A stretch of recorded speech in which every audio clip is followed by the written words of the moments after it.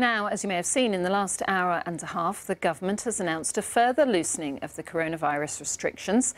Now, swimming pools, gyms, beauticians and spas are going to be allowed to reopen over the next few weeks. But many in the industry feel that they have been forgotten by the government. Phil McCann reports from Cheshire. At Carden Park Hotel near Chester, they spent £10 million on this new spa.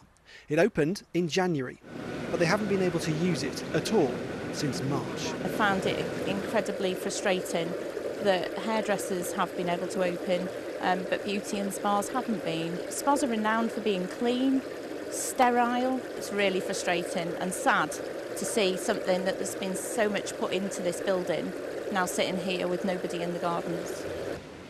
From Monday, spas will be allowed to reopen, along with beauticians and tanning salons. Indoor gyms, pools and sports facilities can open in a fortnight, but it'll all come with lots of restrictions and questions.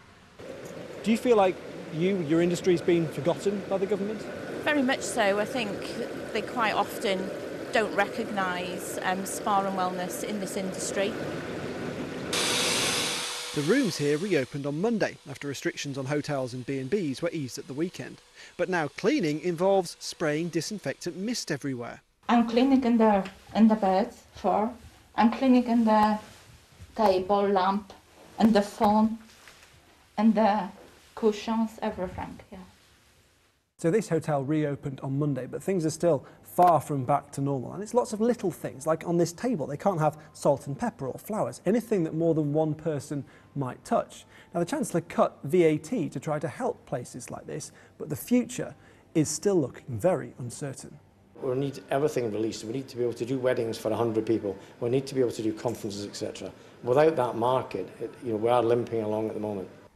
And 120 miles north, Chris and Ali have been able to reopen their B&B in Ambleside. They showed North West Night Round when they closed at the beginning of lockdown. But now? It's actually gone quite well. We opened up with a very small capacity, but we've been quite surprised how quickly we've managed to get into the routines of working in the new world of COVID-19. Spas, beauty salons and gyms can now join hotels, pubs and bars in reopening. But getting back to normal could be a long way off. Phil McCann, BBC North West Tonight, South Cheshire.